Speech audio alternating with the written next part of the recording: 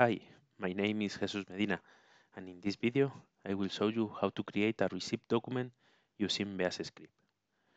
To develop my customization, I did in the following way. In the bill of material definition, I create a button named Receipt 1 Unit. This button is reading some values from current window and using the UE reservation object is creating a receipt. If I click on the button, you see that I show a message that the receipt is done. And if I click OK, then I see that the receipt is done and also is linked with the current work order position. If I open this window and I see the code that I develop, then I go to Tools, Extension for Clients. Then I see that I create in the window event post open, I create a button with the standard Beas Script functionality. And in the click event of this button is where I have the logic to create the document.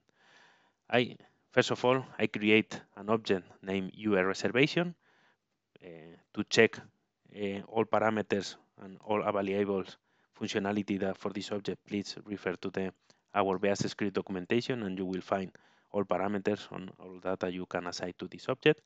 Then after this, I create and I apply to this object that I am going to create a receipt, and then I start to add the information for the line, that information that I am going to create.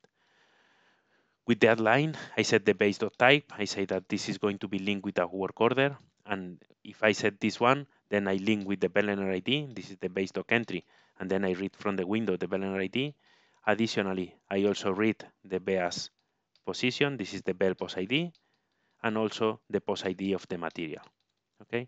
With this information, additionally, I set the item code for the item that I am going to generate the receipt. And additionally, I set the warehouse. I read the warehouse from the window. And finally, I set the quantity. In this case, I am setting hard code 1. And at the end of the line, I can save the information of the line. After this, I call the function to create the document. And when the document is done, I can receive any error. Then I will write the code if I want to catch this error handling, or I simply show a message that the receipt is done. That's it. This is an easy way to generate a receipt document. You can also generate any other type of document like issues or transfer in the same way. Please refer to our documentation to check this.